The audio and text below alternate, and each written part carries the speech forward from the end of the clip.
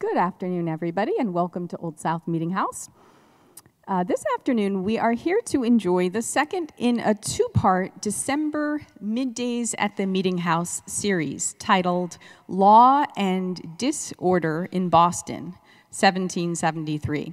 Last week, we met two 18th century Bostonian gentlemen who sparred on issues of taxation, trade, and political representation. Today, we will learn about another 18th century Bostonian, Ebenezer Mackintosh, in the context of gangs and riot in colonial Boston. And now I'm very pleased to introduce today's speaker, Matthew Wilding, who will speak on the topic, Ebenezer Mackintosh, the Gangs of Boston, and Riot in the New World. Matthew is the former content director of the Freedom Trail Foundation, where he oversaw training of tour guides. He currently works as the Senate Immersion Module Captain at the Edward M. Kennedy Institute for the United States Senate.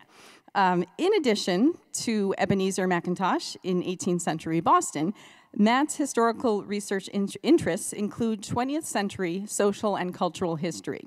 He's currently working on his master's thesis in history at UMass Boston, a study of the federal government's effort to promote cultural pluralism through the war bond campaign in World War II.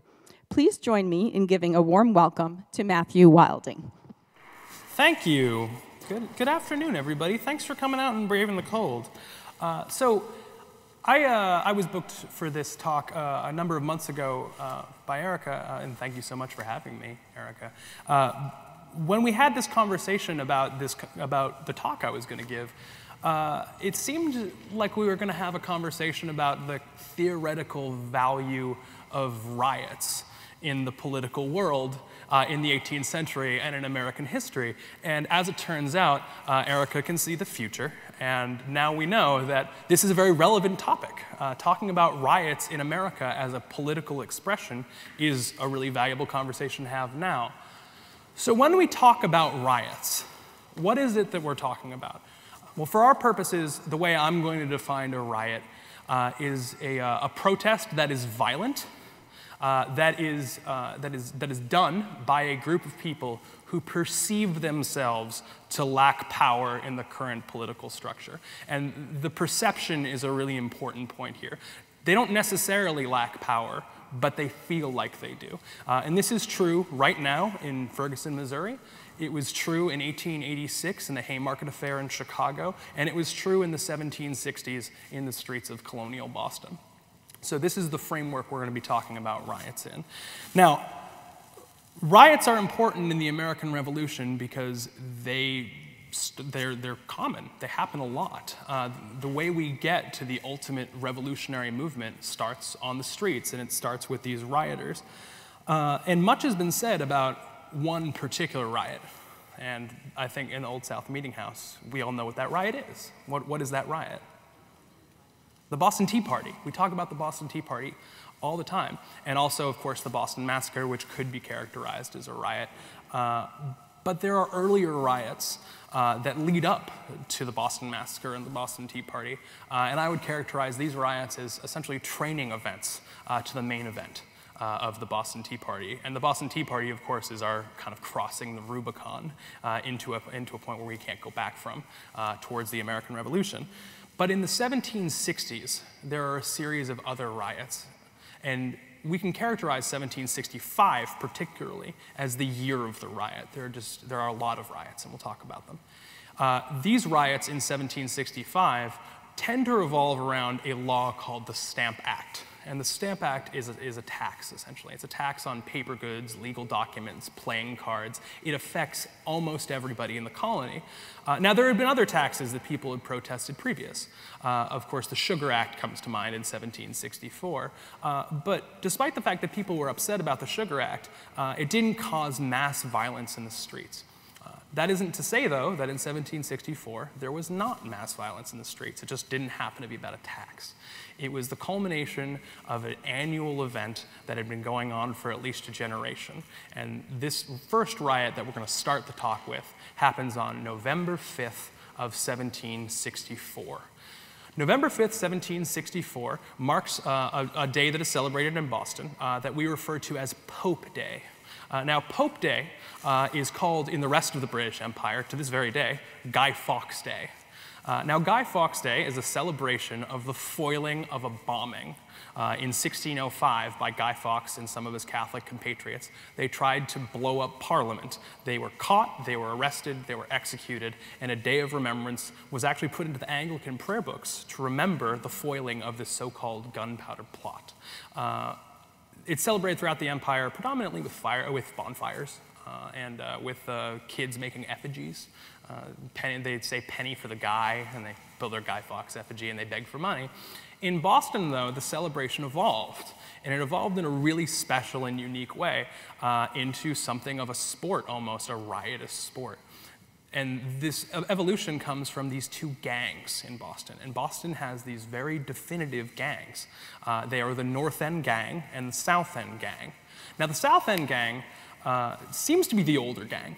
The South End gang is comprised of a lower sort of folks. South Enders tend to be poorer in the 18th century than North Enders. They tend to own less property. Less of them have the right to vote. They're farther away from their port.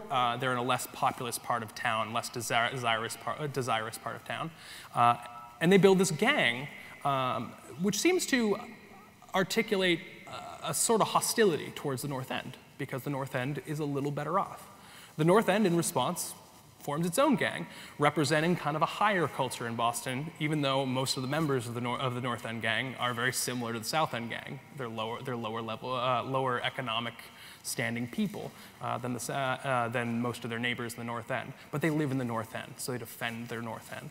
Now, these protests between these two communities evolve into a kind of codified event every year on November 5th, where they build huge floats, And these floats have effigies on them of the Pope. And then, after they're done building the floats, they get themselves properly lubricated, and then they bring the floats downtown, and in a middle point between the North End and the South End. The North End starts in North Square, roughly where Paul Revere's house is. And the South End gang, they start at the Old Elm, which will eventually become the Liberty Tree. And they bring these floats downtown. And then it appears that they just beat the hell out of each other for a few hours. And whoever wins the fight claims the other group's effigy of the Pope. It's very festive. Now, these kind of sporty riots went on for years, and the North End dominated them, particularly in the 1750s and 1760s. But in 1764, something changes really dramatically, and you wouldn't have known it the day before. You wouldn't have known on November 4th that something big had happened, but something big happened. And what happened was the South End appointed a new leader, and that new leader was named Ebenezer Mackintosh. Now, who is Ebenezer Mackintosh?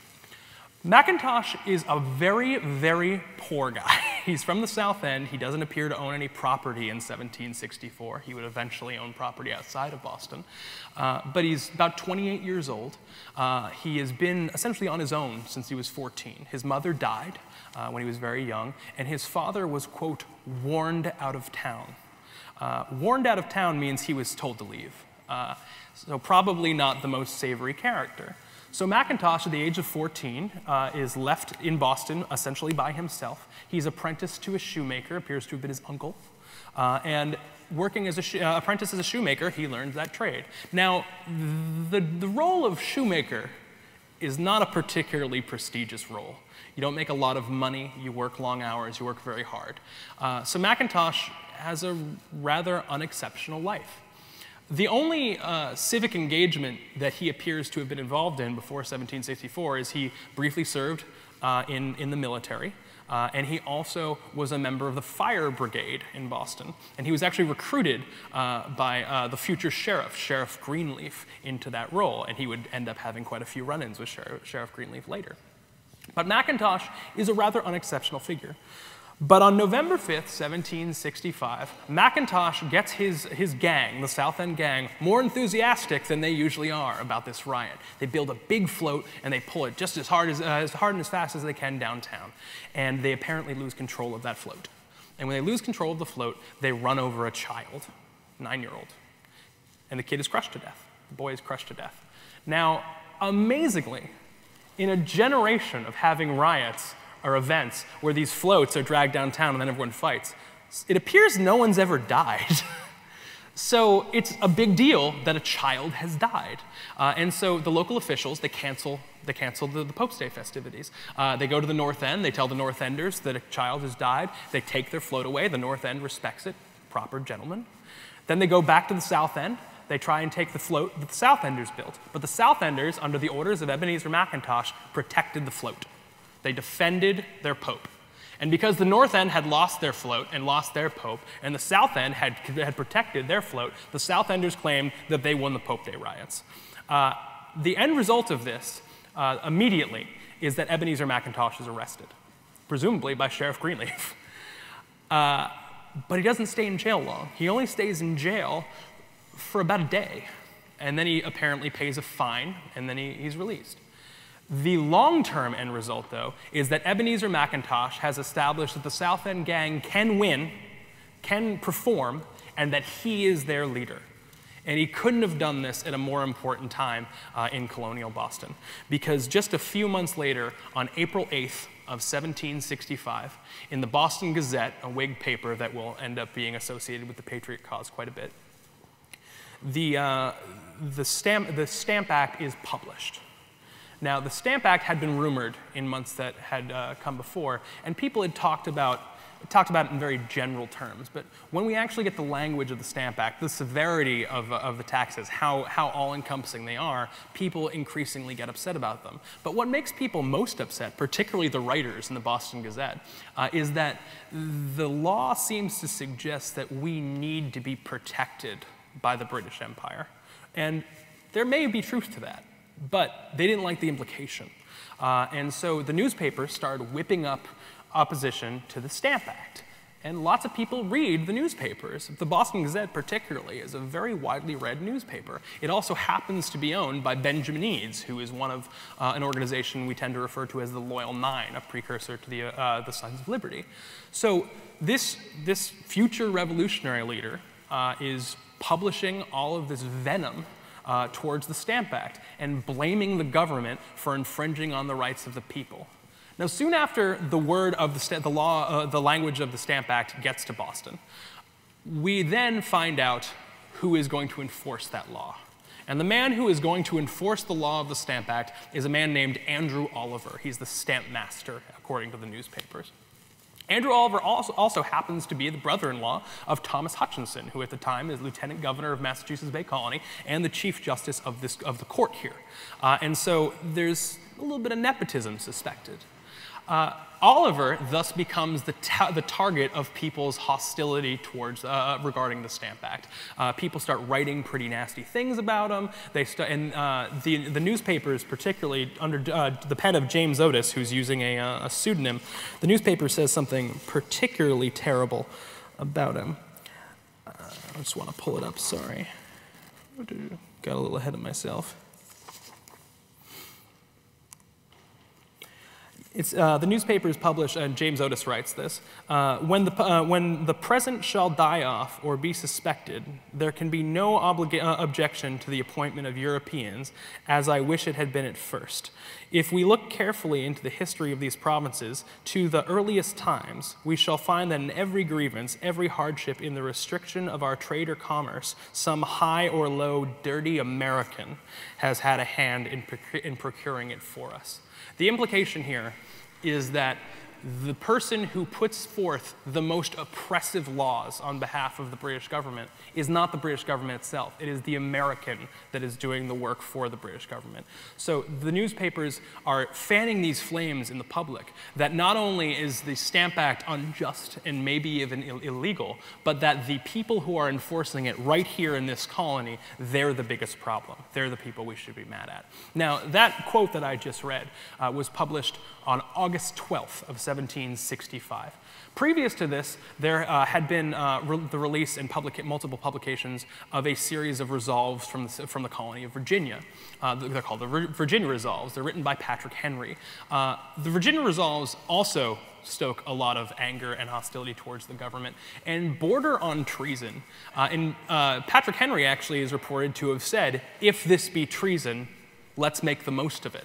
And that quote by Patrick Henry, whether or not he actually said it, was circulated throughout the colonies, that speaking out against the British government and calling them tyrants for putting these taxes on the people, if it's treason, so be it. It's treason. Let's move forward with the treason. The newspapers also start suggesting that maybe violence could solve this. The full vengeance on the heads of the British crown are promised by the Boston Gazette. So August 12th. August 12th, this newspaper report is published.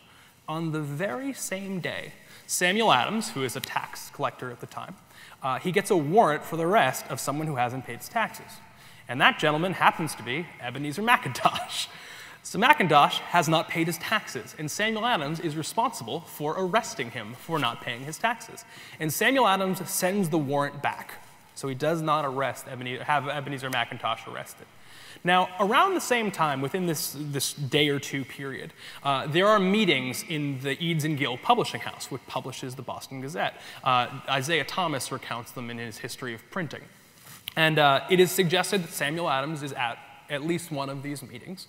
And then the newspapers publish this account from James Otis, and Ebenezer Mackintosh is let to walk free despite the fact that he's supposed to be arrested.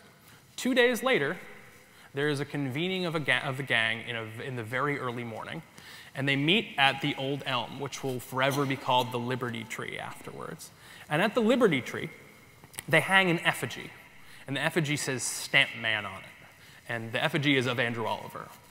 They also hang another effigy from the tree, and it's a boot with a green sole and a devil coming out of it. Now, this is really kind of high-level symbolism that I don't know how anyone ever understood at the time, but the green sole is supposed to symbolize Lord Grenville, who is the Prime Minister of the British Empire at the time. And the boot with the devil in it is supposed to symbolize the Earl of Bute, who is a parliamentarian who the colonies are not big fans of. He's a big advocate of taxing us. But the stamp effigy is the primary effigy.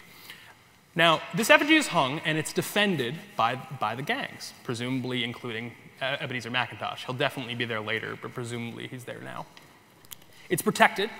The Sheriff Greenleaf, is ordered to take it down by the governor of the colony, Governor Bernard. The crowd stops him from doing that. They refuse to let him pass. And so the effigy just hangs all day. And as the effigy hangs all day, more and more people gather towards the Liberty Tree. Estimates from Governor Bernard say that up to 5,000 people surrounded the Liberty Tree and protected that effigy. 5,000. The population of Boston in 1765 is about 15,000. So 5,000 it's a third of the population. That's huge. And at night, when things got a little bit more wild, the crowd was still as large as 3,000 people. As dusk came, the crowd, led by Ebenezer Mackintosh, took the effigy down, and they marched it towards the old State House. They stopped in front of the old State House and started shouting profanities at the old State House, continuing to hold the effigy of Andrew Oliver. And then they brought the effigy of Andrew Oliver to Andrew Oliver's house. And in front of Andrew Oliver's house, they beheaded the effigy. They then went to a warehouse that was built by Andrew Oliver. And it was assumed that Andrew Oliver was going to use this building as the stamp master headquarters to distribute stamps to be affixed to legal documents, newspapers, and such. They go to this building. It apparently was actually just going to be rented out to stores. But they thought it was going to be used for this nefarious purpose of distributing stamps. So they tore it down. Governor Bernard insists that they did it in 5 minutes. I find that hard to believe. But 5 minutes or so, they tear the whole building down. They then use the pieces of the building, and they make a big bonfire on Fort Hill, right near Oliver's house. And then they burn the remains of the effigy of Mr. Oliver in that fire. They then go to Oliver's house again, and they break into his house looking for him. He's not there.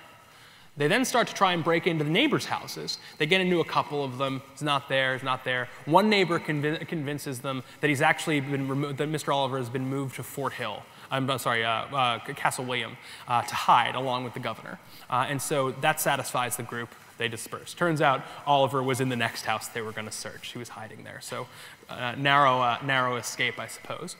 This riot is the first time that I am aware of in this period that the gangs have actually assaulted the property of a politician in such a way. Now, almost immediately after they start to disperse, Thomas Hutchinson, lieutenant governor of the colony, along with Sheriff Greenleaf, Hutchinson decides to go outside and deal with the mob, which is a terrible idea.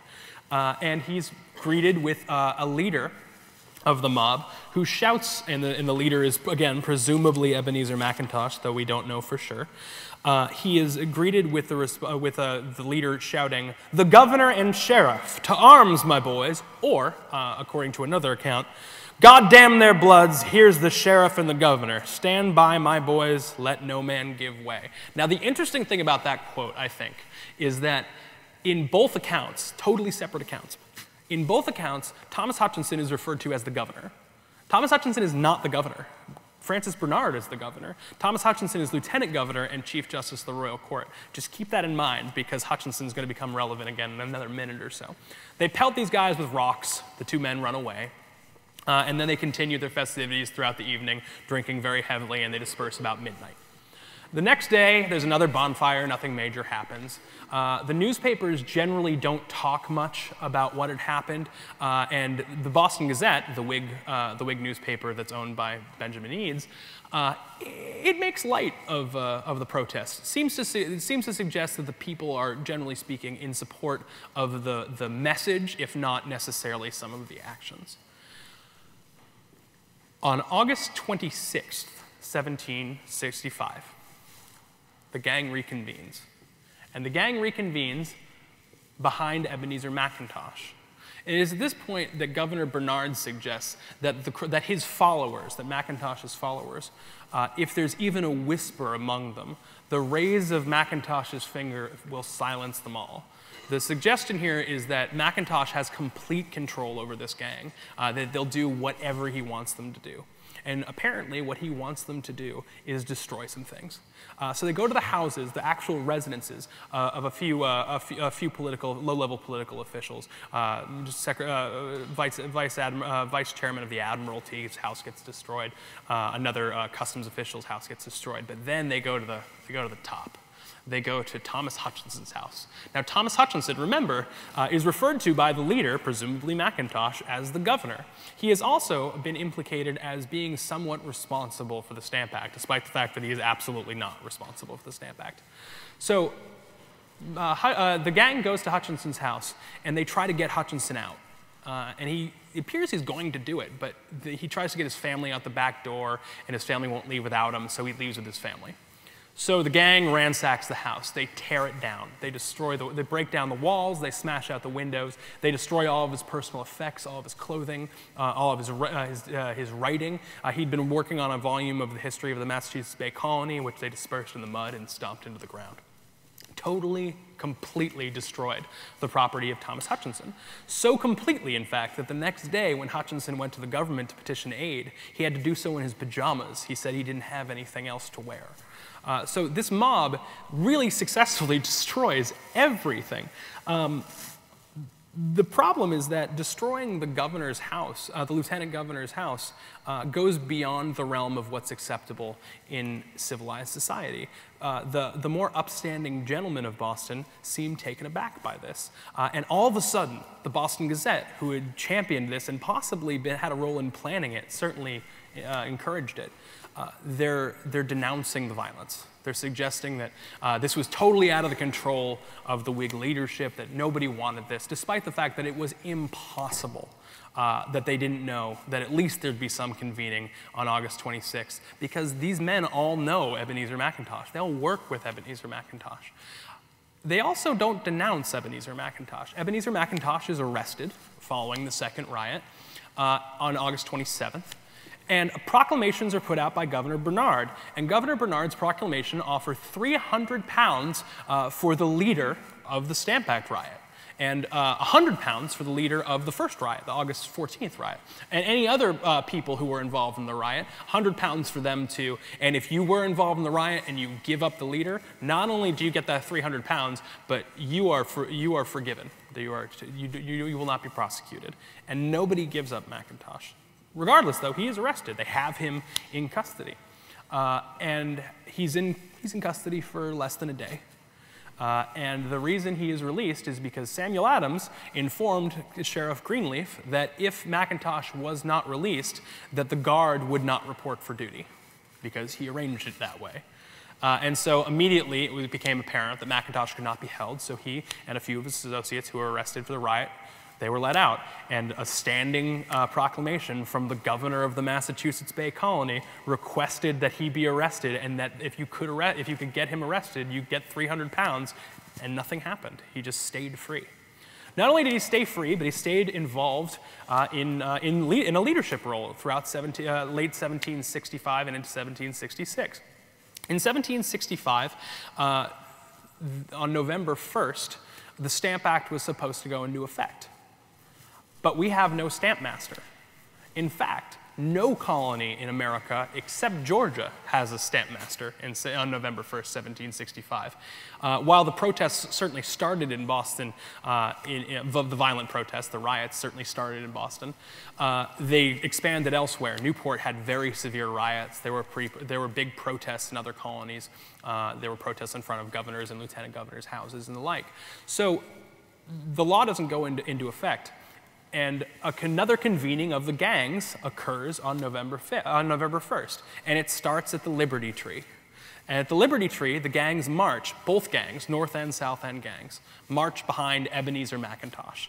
And Ebenezer Mackintosh suddenly now not only is still the leader of these gangs, totally recognized by the so-called political leadership, the Samuel Adamses and the James Otises of the world, but now he's really well dressed.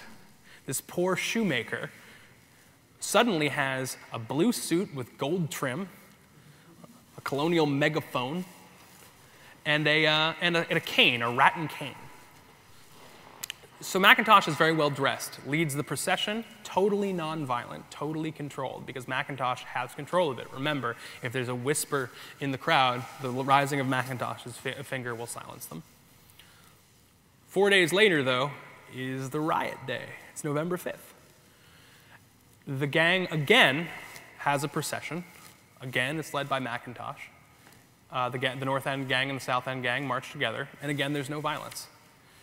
There's not even really a threat of violence again until December. And in December, there is a suggestion in the newspapers, again, the Boston Gazette, that perhaps Andrew Oliver has not properly resigned his position. Now, it's true that Oliver has, in writing, resigned his position, but it wasn't good enough for everybody. Now, Oliver was not only asked in the newspaper to resign his position, but the authors of the newspaper, they also wrote him a formal letter requesting his resignation publicly. And he offered to make a public resignation at the old State House, which was the townhouse at the time, the seat of government. They said no. They said that he had to do it at the Liberty Tree. And I just want to remind you all, the Liberty Tree is the rallying point initially of the South End gang. It's Mackintosh's tree. He is not thrilled about this, but he agrees to it. And then placards are put up all over town that read, "The true-born sons of liberty are desired to meet under Liberty Tree at 7 o'clock this day to hear the public resignation under oath of Andrew Oliver, Esquire, distributor of stamps for the province of Massachusetts Bay." A resignation? Yes. Oliver, at this point, has not been doing his job that he was appointed to for 6 weeks already, because November 1st is when the law was put into action, and it's mid-December. He is made to march publicly to the Liberty Tree and announce his resignation, which everyone knows he's already done, in front of thousands of people. And who is his escort? It's Ebenezer Mackintosh. They assign this rioter, who they all know is responsible for these riots. They all know.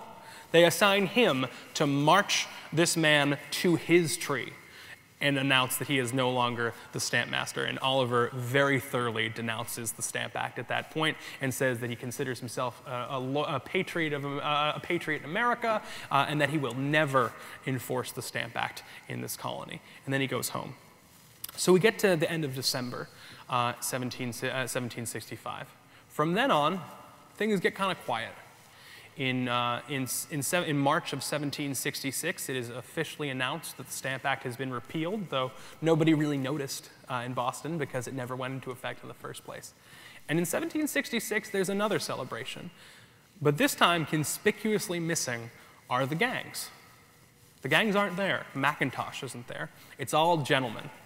All these gentlemen celebrating the repeal of the Stamp Act and the nonviolent protests, which they're very explicit in pointing out, that got the act repealed. The newspapers start writing a history, and Boston, again, the Boston Gazette leads in this, start writing a history of the Stamp Act crisis. And they recount that there was a Stamp Act Congress who petitioned the government, and that there was nonviolent protest in Boston that led to the lack of enforcement. And they denounce the violence. They denounce it as essentially the work of Satan. And they say that it was just the lowest of the low commoners who do not represent us, the people of Boston. And from that point forward, Mackintosh just disappears. You never really hear from him again. He lives in Boston for a couple of more years. He claims later in his life that he was at the Boston Tea Party and that his little chickens did the deed. But there's actually no evidence that he was there. He probably wasn't. He's probably lying. He dies in obscurity in Vermont. He walks to Ohio every couple of years to see his children who had moved out there. He's never recognized by his own associates who he did so much work for. He's considered a villain. He's considered a rioter. Now, this may seem strange, except you got to remember the Boston Tea Party also is not considered a great achievement in the contemporary times. People aren't proud of that. It isn't until much later that they celebrate this riot once they have enough distance from it. And of course, they celebrate, there's a statue of him right there, George Robert Twelves Hughes. He is celebrated really because he happens to still be alive when people decide that they like the Boston Tea Party. But previously, nobody was celebrated for that. So Mackintosh just disappears into obscurity, which is a tragedy. But an important thing to consider when you think about riots in American history, because the rioters don't always end up the leaders. Oftentimes their movements are unclear, they are unfocused, and more often than not, they are co-opted. You see protest movements all over the country over the years. I think for a contemporary example, it's not a riot, but the Tea Party movement on one side and the Occupy movement on the other side, totally co-opted by leading figures who take the energy and some of the ideas, but maybe not the violence, and they move forward with it. This was true in the 18th century as well, and Ebenezer Mackintosh was your great occupier. He was your great Tea Party leader. He was the movement on the ground. So I thank you all for listening to my discussion, to my talk. I'm happy to take questions now if anyone has any. This is a very basic question, but when did they begin calling the Boston Tea Party the Boston Tea Party? When did that happen? That's a great question. So it was called the destruction of the tea in the period that it happened in. It wasn't called the Boston Tea Party until the early 19th century. There was actually a book written about it that referred to it as such. I don't remember the exact year, but it was the early 19th century. Here. Sure. Yeah, the question was, what was the status of law enforcement in colonial America? I mentioned a sheriff, but what else was there to enforce law? And generally the answer is nothing. Governor Bernard actually articulates this phenomenally in his letters. He says that the Stamp Act is a terrible idea that frankly there's no way that I can enforce. You know, there's no we don't have a military regiment here. He actually asks at one point on August 27th, I want to say, in a letter to Parliament, he asks for them to send soldiers, even though he doesn't even have the authorization to do that. He needs it from the council, and he doesn't have it. The only police force, to the extent that we have a police force, because police aren't a thing yet, the only police force we have is we have a sheriff, and we have constables. And constables, there are, I think, 12 or so in Boston in 1765, and they're, essentially unarmed. That's the entire. Oh, and then there's the militia. We have a militia that can be risen, and the militia is actually called on August 14th, and the militia leader says that he can't call the militia because the militia is in the mob. Great question. You mentioned the Boston Gazette's role in raising the opposition to the Stamp Act. Mm-hmm. And one thing that I realize, of course, is the Stamp Act taxed news media. Mm-hmm, yeah. And so the Gazette's got its own personal interest in opposing that tax. Absolutely, and actually on November 1st, one of the very few things, one of the very few industries that is affected by the Stamp Act is there's briefly a period where some newspapers stop publication because they can't get access to paper. However, the Boston Gazette is one of the very few papers that continues throughout the crisis. But yeah, they absolutely have a vested interest, yeah. Thank you for the lecture. I really enjoyed it. Thank you. Did Ebenezer Mackintosh have anything to do with inciting the Boston Massacre? As far as I know, Mackintosh wasn't even in Boston in 1770. I've never seen any evidence that he was there. Certainly, even if he was in town, I've never seen any evidence that he was actually at the massacre. So my inclination is to say there's no evidence of it. I wouldn't totally dismiss it. I'd certainly love to see any suggestion that he was. But as far as I know, no. To what extent do you think Mackintosh was merely the agent of the Loyal Nine, or perhaps people even more prominent than they, or was he really a representative of the people, and is he the leader of a spontaneous rising of the people? Yeah, that's an awesome question. It's really my favorite question. So this is actually something that's been debated in great detail among historians. The late Pauline Maier, who used to teach at MIT, she was pretty insistent that he was essentially just an agent of the Loyal Nine, and that everything, all the really violent stuff, particularly the second riot, was a product of him essentially getting off his leash. Other historians have argued that that's not the case, that he is a leader in his own right. I think it's probably somewhere in the middle.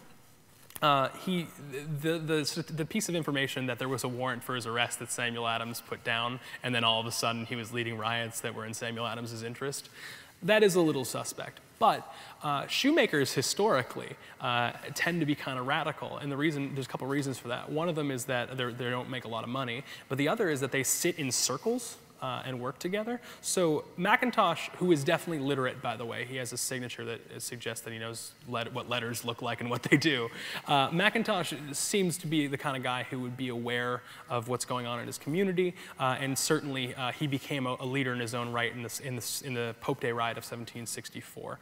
Whether or not his objectives were as politically focused as James Otis's or Samuel Adams, I would guess, and this is pure conjecture, that they weren't, that he didn't have as clear an idea. I think he felt like he didn't have power in the legal system because he didn't have the right to vote, and he was upset about general things going on in society, and this was a way to focus that anger.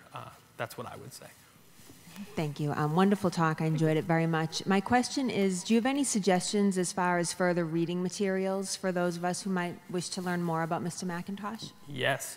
Everything Alfred Young ever wrote. Alfred Young particularly wrote a book called The Liberty Tree, which is invaluable. Also, Pauline Maier's Resistance to Revolution is a great book. And there are some modern books that touch on this pretty well as well. What's that book called? American Tempest by Harlow Unger is very good. And As If an Enemy's Country, I can't remember the author's first name, but it's Archer is their last name. Those are all great resources on the riots. And there's not a whole lot of work on Mackintosh specifically because, frankly, not a lot is known about him.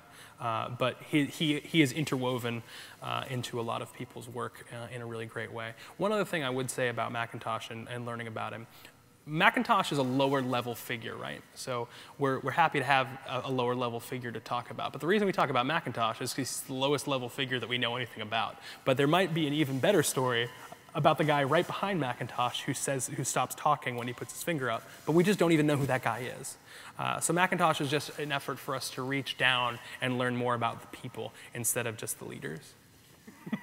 The question was, he had heard recently that the American Revolution was a conspiracy, and what are my thoughts on that? I mean, I don't think it was. I think it was pretty organic. Certainly there were some planners, but I don't think they were all working together. The leaders in Virginia and the leaders in Massachusetts have very different end goals in mind. Great. Thank you so much, everybody. This was really great.